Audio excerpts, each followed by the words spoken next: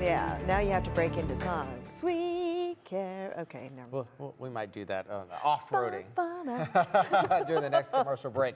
But it certainly, Yes. you were just talking about the rain that we had moved through this morning, coming up all across the area today. We're still with some lingering clouds out there right now. Low 70s and even some humidity rising in the area. We went to the Guardians game earlier today, and I said, oh yeah, summer is just around the corner. Humidity returning back into the region. Some actual storm systems now moving through portions of the Midwest, stretching south across the Ohio River Valley right now. A cloud deck is just billowing into the region. We will stick with the more clouds rather than sun over the next couple days, though. Still with some breezy winds coming out of the west right now, 5 to 10, gusting up to 15 miles per hour. Humidity levels, this is the dew point meter measuring in the 60s right now. We began the morning in the 40s. We're in the 40s last night. I was taking a look at that, but I knew that the humidity will be rising in the area because we have a south wind performing. 5 to 10, even above 10 degrees warmer from this point yesterday, all because of that south wind moving on in. And check out these temperatures.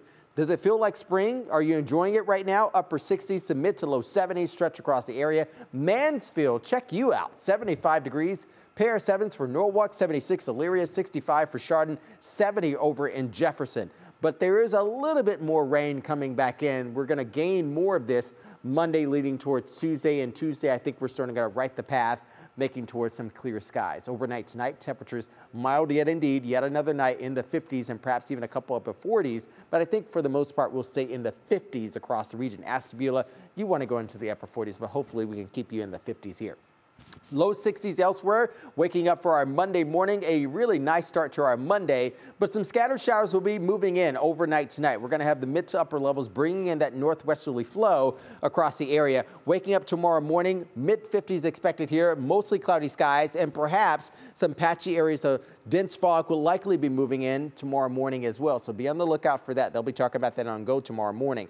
Another lobe of energy moves in for tomorrow afternoon. So PM pops will be likely. A couple rumbles will be possible as well. We carry that trend over into Tuesday, early Tuesday. In fact, by the time we open up the gate for Tuesday morning through mid to late morning hours, we wade in more sunshine rather than clouds. We start to get our temperatures warming up a little bit as well. But we will begin Tuesday morning in the chilly side, with things warming up once we get towards the end of the work week. And I think the end of the work week is going to be fairly nice. More 70s expected for tomorrow, mid to upper 60s expected along the lakeside region. The big picture, though, we have to bear in mind with that. So yes, we're going to have a little bit of energy for Monday and Tuesday through this week. That energy moves off to the south and east. We got a ridge rising back in, so the eastern half of the contiguous U.S.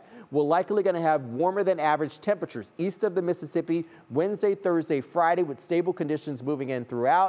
Our next rain chances are going to be a little bit farther away. I think they're likely going to happen towards the end of the week into the weekend. Here's your Union Homework at 7 a.m. Outlook. Plan out your week, friends. Mid to upper 70s. You will not find Jason Mikell having an issue with that.